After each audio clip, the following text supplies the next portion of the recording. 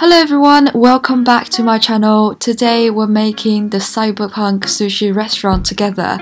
So this is going to be a real-time playback and step-by-step tutorial. So open your software and grab yourself a cup of coffee or maybe some wine, some beer, whatever beverage that you like, no judgment here, and let's start blending.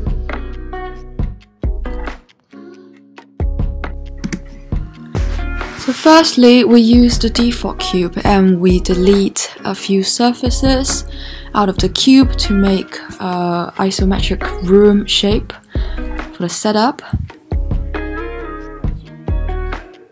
And here I am just setting up the camera and the canvas so it's the shape that I want it to be. And changing the dimension and the location of the camera to prepare for the later steps.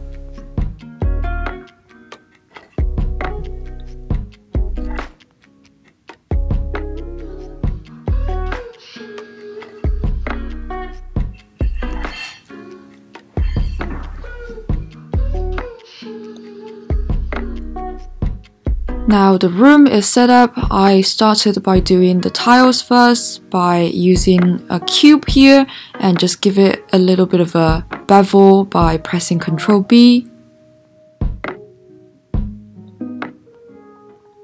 I wanted to give it more dimension, so I subdivided the surface and then bring some of the surface down a little bit to create kind of an asymmetrical look.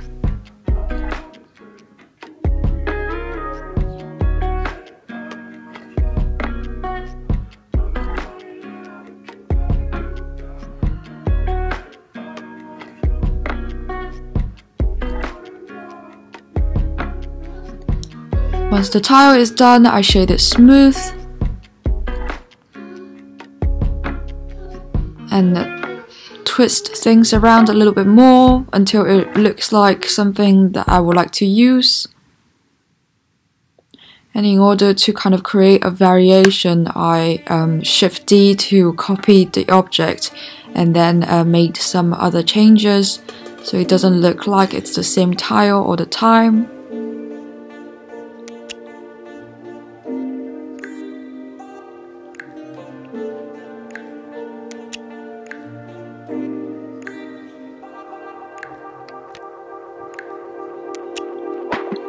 Now the tile variation is done. What I need to do is to firstly combine all of these together by pressing Ctrl J, and then I can create I am combining the object here and then use the array modifier to create more tiles.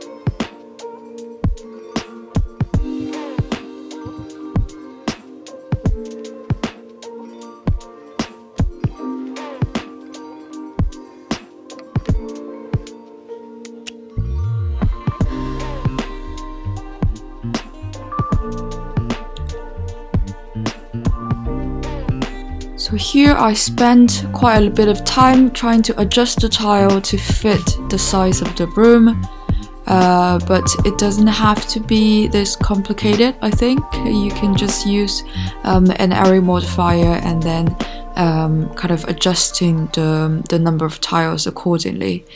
But here, because this size is exactly what I wanted already, and somehow it doesn't really fit the number of the tiles that's directly replicated through array modifier, so I tried to use edit mode and give it just 2 more instead of 4 more tiles.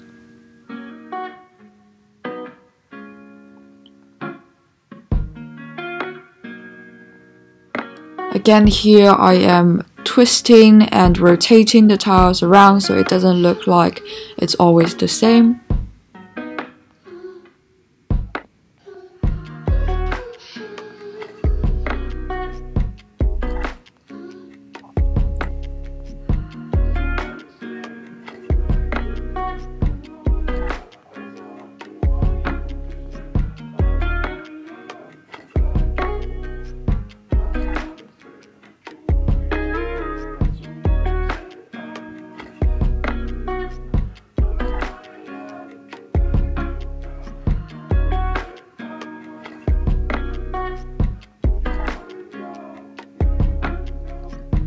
Now that the tiles are done, I realized that they are slightly bigger than the size of the room, so I used another cube and then a Boolean modifier to cut out some excessive tiles from the room.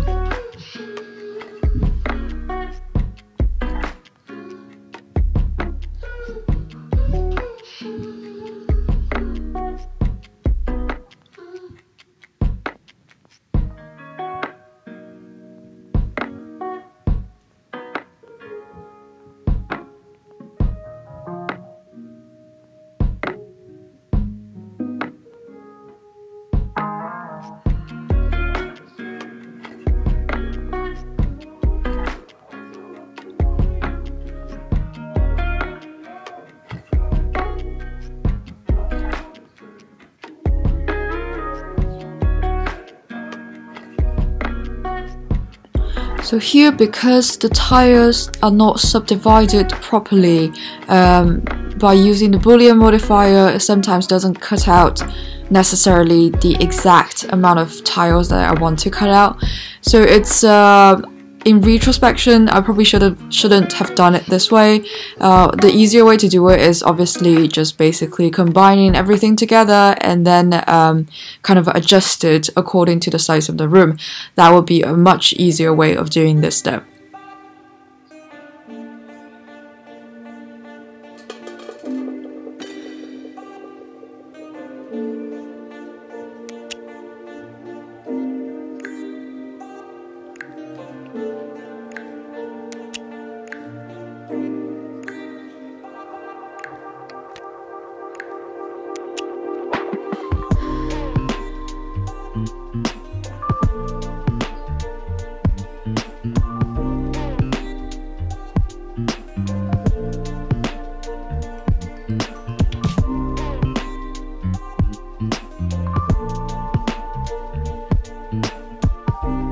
Now the tiles look kind of okay. What I want to do next is to make the counter for the restaurant. So this is going to be where the conveyor belt for sushi is going to lay on. Start out by very simple shapes of rectangles.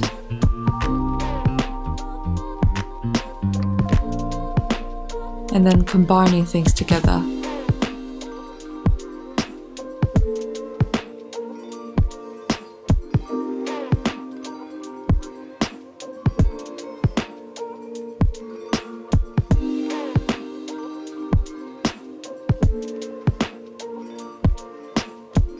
I use the loop tool in edit mode to kind of bridge the two things together. And then remember to Ctrl A to scale your object before you try to bevel it, because that's how you make the bevel properly.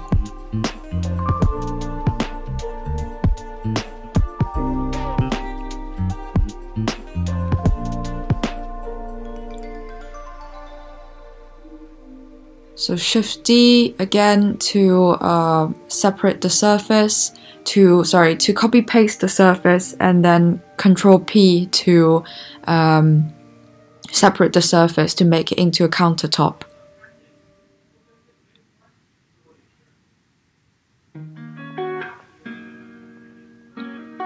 Again, scale the object, Control B to bevel it, and lay it on top of the counter.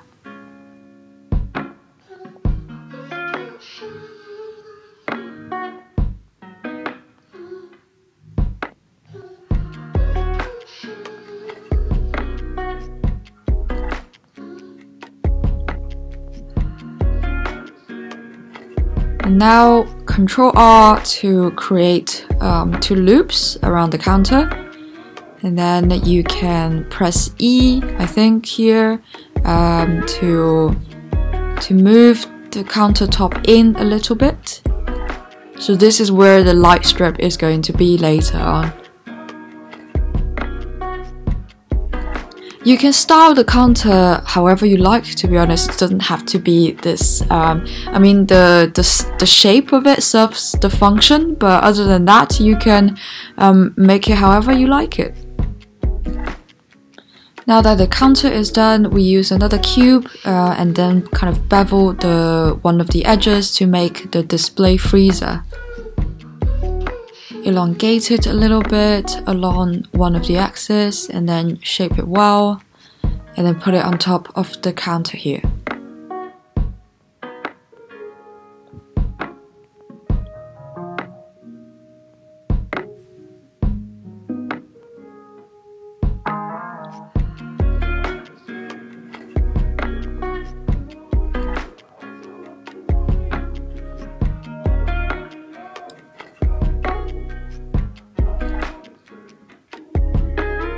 So here, by giving it an emission value, we're going to create this LED light effect for the strips there.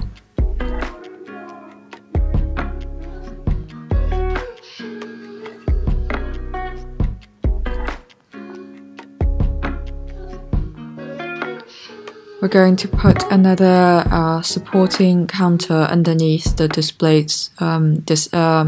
freezer.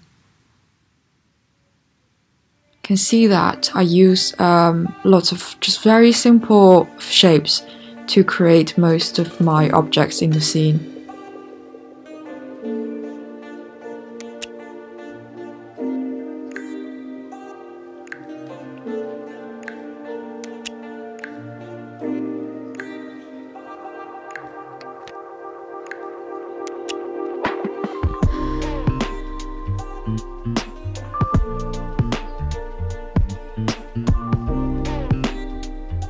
And now it's time to make some stores. And again, we use a cylinder and then scale the cylinder well, and then use Control B to bevel the edges again. It's a very kind of a standardized procedure by now.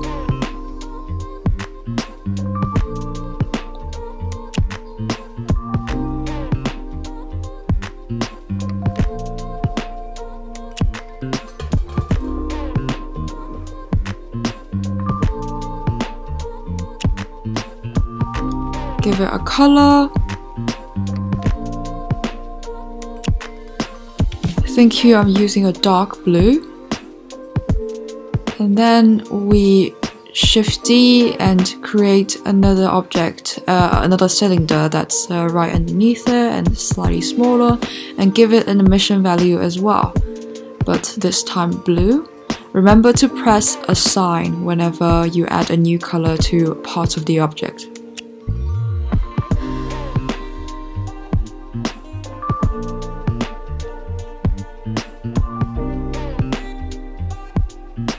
Here I created a circle and then press F to give it the surface, and then again I to create a loop inside, and then use the wireframe modifier, so it's only going to take the edge of the object instead of the surfaces, and give it kind of a frame look. It's a very handy tool. You can use this. I use this for making bicycle wheels as well. So simple, so quick.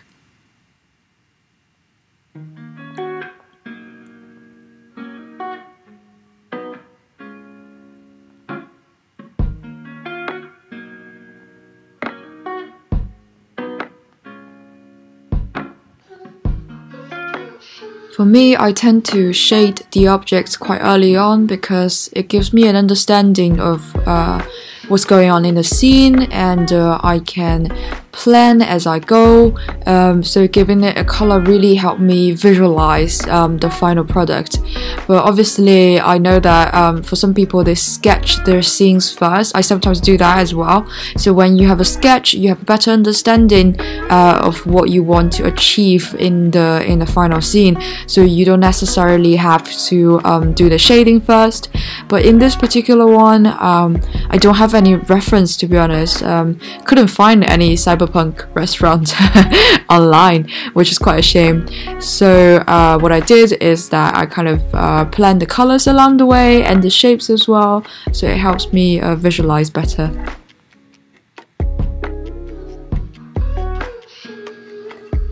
So here I realized that the blue light underneath the stores is not as obvious as I want it to be, so I just brought it down a little bit more. So in the final scene you can see the blue lights.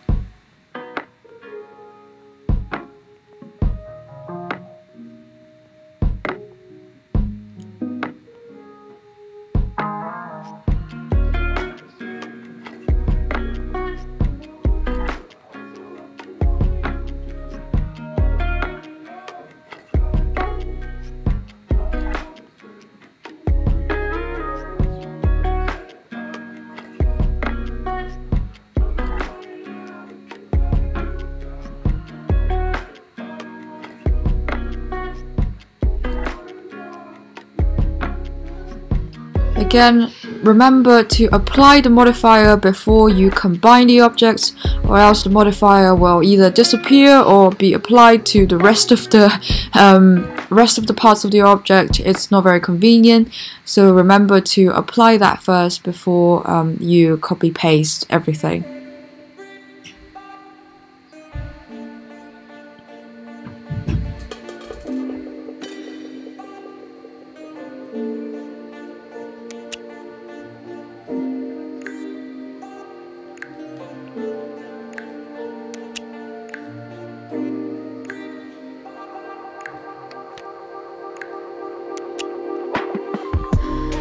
So here I gave the freezer a glass shader, so later on we can put objects inside and we can still be able to see what's going on in there.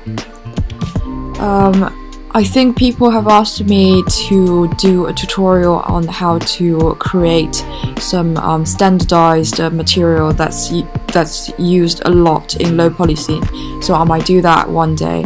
If you would like to see that, let me know in the comments as well, and I will be able to do that maybe next week.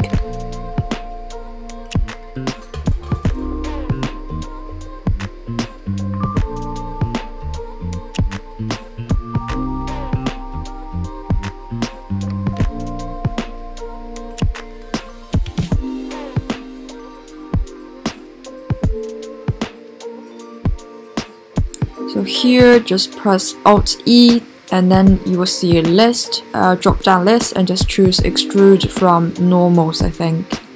And then you will get this isometric room with thickness. Here, go into the shading mode and then press Ctrl-Shift-T, I think, on the principal shader. And then choose all of the textures that you want to use, and it will just automatically set that up for you. It's really so easy. And then you can tweak the values around and decide on how you want to generate the image or the texture on the actual object. And then you can use the scale to see what's going on.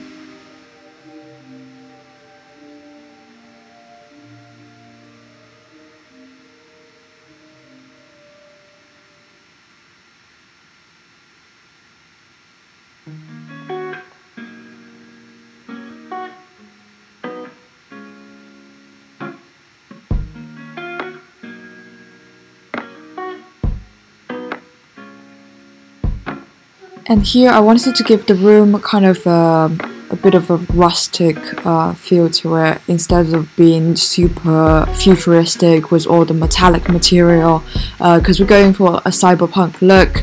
So I think some things has to be a little bit like retro, a little bit different. So here I created this kind of a wall decoration or something, and then I segregated parts of the wall and give it a different texture. So here I'm just making firstly a metal frame for that.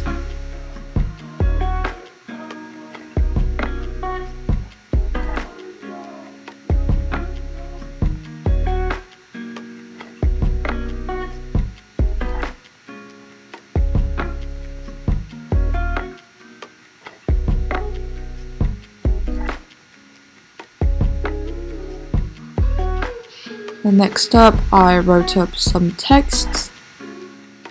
And then you go into geometry of the text and give it some depth, some offset maybe. You can tweak around within geometry, and you should be able to achieve the shape that you want eventually. And then again, I used the pink light that I used for the counter for the writings as well.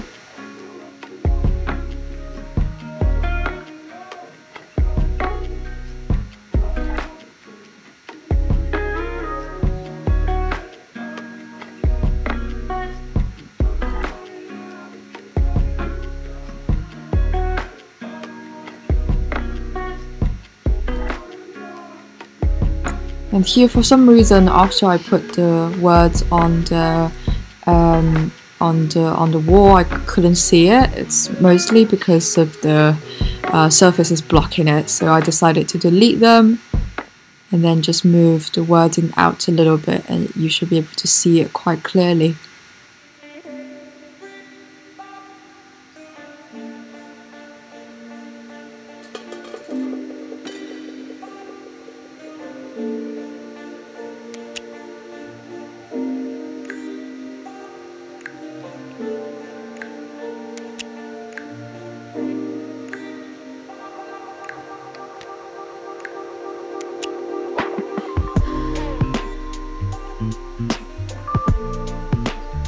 Next, I'm just creating, I think I'm creating two small windows at the end of the conveyor belt. So the sushi is going to, well, supposedly the kitchen is in there and the sushi is going to come out of there. So very simple, just a simple shape with, again, a Boolean modifier, and the job is done.